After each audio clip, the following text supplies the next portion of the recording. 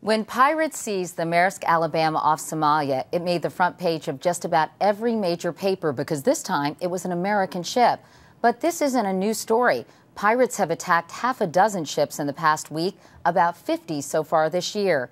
In many cases, ship owners have given these thugs what they want, sometimes millions of dollars, so ships and crew members would be returned unharmed.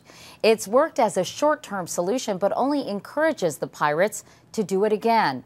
Avoiding the water around Somalia isn't an option for most captains. Alternate routes can cost far more in time and money. The only way to stop these attacks is to make the pirates realize they can't win. If there will be no payday, they'll be out of business.